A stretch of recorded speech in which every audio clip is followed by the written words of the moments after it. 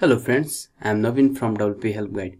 Welcome to another WordPress tutorial. In this tutorial you will learn how you can easily translate WordPress themes and plugins using a free plugin called Loco Translate.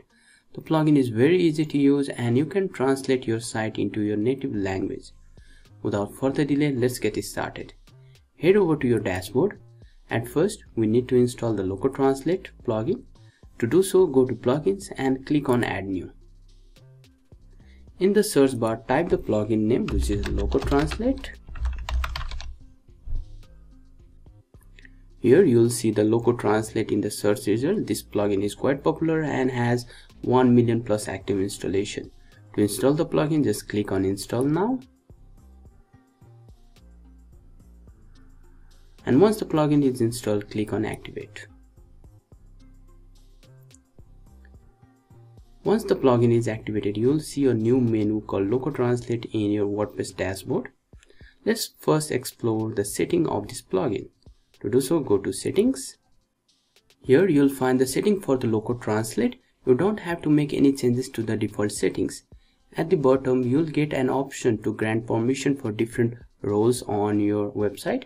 If you have many user accounts, you can checkmark different roles whom you want to provide the permission to translate the themes and plugins. Now let's explore how you can easily translate the themes. To translate the themes, go to Themes, and here you'll see the list of themes that is installed on your site. In this case, I have 4 themes installed and I want to translate the Bilbao Pro theme.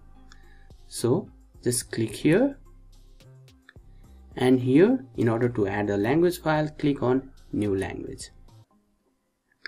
Now you have to select the language in which you want to translate the theme. Just click here and you'll see the list of languages. In this case, I want to translate this theme into Spanish. So I selected the Spanish language. Now you have to select the location where you want to store the language file. There are 3 different options available: Custom, System and the Author, which is the default one. I would recommend you to go with either the System or the Custom. It is because if you select the Author option, your translation will be lost when you update your theme, as update overrides the language file. So in this case, I'll go with the Custom and click on Start Translating. At the top, you can see the language, the last updated time, the percentage of the translation, total number of strings and total number of untranslated string, which is same since we haven't translated the theme. Now in order to translate any strings in the theme, you have to just click the source text and it will display here, and you have to add your translation here. So let's translate some of the strings. So in this case, I will translate the seer into the Spanish language. Since I don't understand the Spanish language, I'll use the Google Translate in this case. So let's go to Google Translate. In this case, English, Spanish, and here's go with the word share. So let's copy this one and paste it here. Once you add the translation text, just click on Save.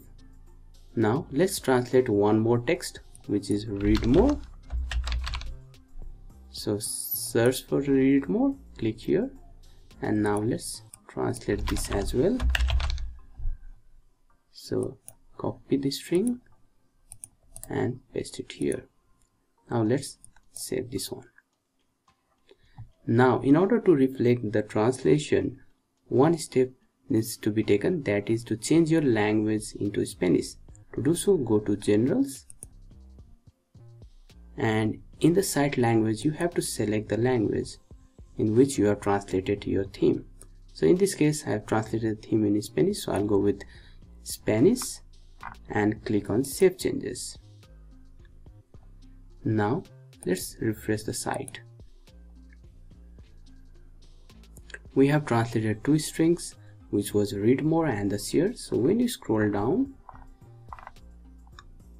you can see we have translated the read more text, which is limace, and when we open this post and scroll down, we can see the seer text is also translated.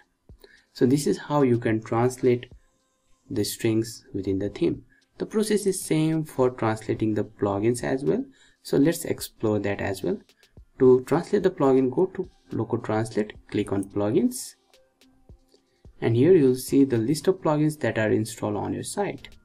So let's translate the Blossom Themes Toolkit plugin, and here you can click on new language.